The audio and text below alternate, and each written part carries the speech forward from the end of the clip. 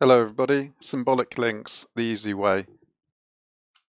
What we're going to do is we're going to look at how you cd to the directory, the one with the long path, and then what you do is ln space -s, then you use the backticks, so this is all bash, and then you specify the destination, which will be, for this example, the desktop.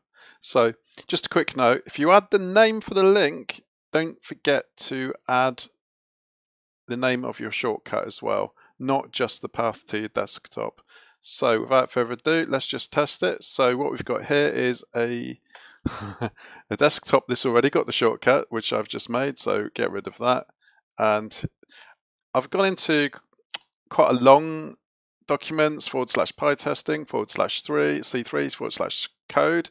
So I don't want to have to type all that in. So what we do is ln -s, then backtick pwd, followed by the path to my home directory, followed by my username, followed by desktop.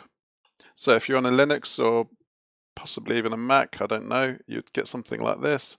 And let's call it my link to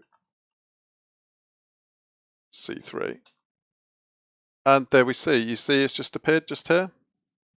And if I click it, it takes me straight in. So it saves me having to actually go all the way into my home directory, documents, pytesting, C3 code, blah, blah, blah. So if I do pwd here, it saved me having to type that. So you just go, if you're on Mint, you just go there, and then you just go there.